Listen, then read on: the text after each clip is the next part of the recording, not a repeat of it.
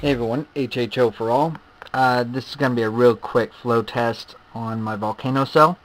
It's a 3x3 setup, 17 plates, and have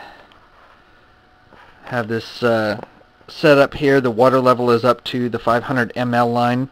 What I'm going to be doing is a time test between the 500 ml line and the 250 line, and then multiplying it by 4 to figure out how many liters per minute that I'm getting off of this fuel cell. So anyway, I'm gonna set this timer at the same time I flip the switch. Okay, and going.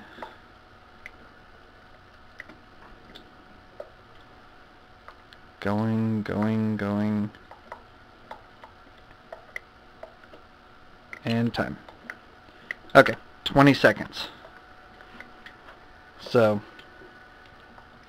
20 seconds for 250 ml, times it by 4, get 1000 ml, that equals 1 liter. So that means that it's taking me 80 seconds to do 1 liter.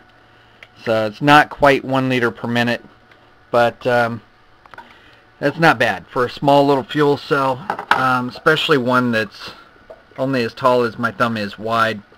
That's not bad. And things cranking away.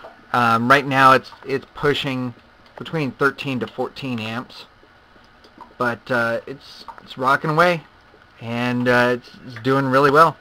So anyway, that's that. This has been HHO for all. I'm out of here.